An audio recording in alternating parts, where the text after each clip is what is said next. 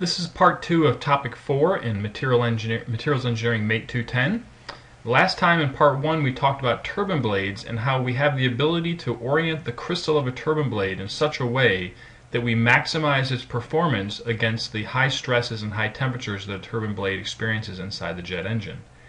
So what we want to talk about next is the specific properties that we have to deal with when we design something like a turbine blade. And these are what we call the plastic properties. So the plastic properties are all measured as a function of performance, and there are 3 primary plastic properties that we're concerned with. First, the yield strength, then the tensile strength, and finally we'll talk about ductility. Now all of these properties can be measured from the stress-strain diagram. We first saw the stress-strain diagram in topic 2 when we talked about the elastic portion of the curve. The elastic portion of the curve, if you remember, is the linear portion of the curve. Okay? The linear relationship between strain on the x-axis and stress on the y-axis. But now we're talking about the plastic portion of the curve. And here we have the yield strength, which is the point at which plastic deformation first begins. The tensile strength, the maximum stress that a material can withstand prior to fracture.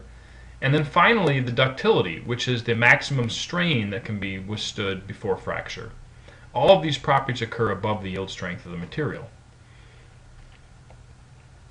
I have a couple videos that I'd like to show you, but unfortunately they don't work in this format. So what I'll do is I'll show them in class and give you an opportunity to write down some observations.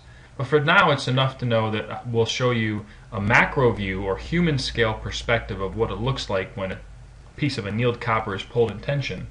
And then we'll take a look up close at that piece of copper and see what happens in an electron microscope when we pull on the sample. And you can really see the effect on the surface of the material as it's being plastically deformed. Well, let's look at how we actually measure some of these properties. First is yield strength. It turns out that the point at which we go from elastic to plastic behavior would occur right about here on this stress-strain diagram. The problem is it right there at that break point, or is it a little bit below that, or a little bit above that? It's really quite hard to tell, and in real test data, because of the noise in the signal, it's almost impossible to figure out exactly where it goes from being linear to nonlinear. For that reason, we don't use that point. That point is called the proportional limit, and as I said, it's very hard to measure. Instead, we use something called the 0.2% offset method for determining the yield strength of a material. Here's how the method works.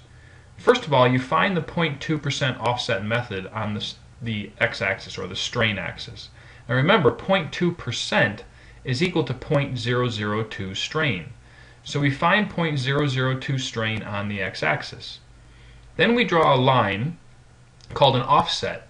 An offset means parallel to but shifted from. So our line is going to be parallel to the elastic portion of the curve but shifted over 0.002 strain. So let's draw that line in now. So there's the 0.2% offset.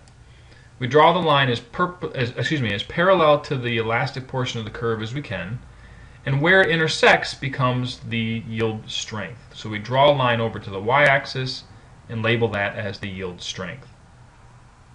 Now the yield strength is going to be in stress units. So typically the units are megapascals or psi. One of the challenges of measuring the yield strength is that the tensile curve, or stress-strain curve, is actually at a much larger scale in terms of strain than we can measure. So that offset line is very, very close in reality to the elastic portion of the stress-strain curve. So oftentimes we have to blow up that part of the graph in order to be able to draw that line accurately. We'll do an example or two in class so you can get a better idea of how this is done. To measure the tensile strength, it's really quite easy. We look for the maximum stress on the curve. And the maximum stress always occurs at the top, of course. So we draw a line over to the y-axis, and we label that as the ultimate tensile strength.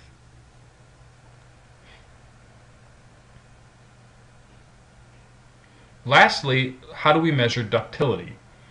Well, we're going to make an assumption when we measure ductility, and that assumption is that the plastic strain the material experiences is much, much greater than the elastic strain.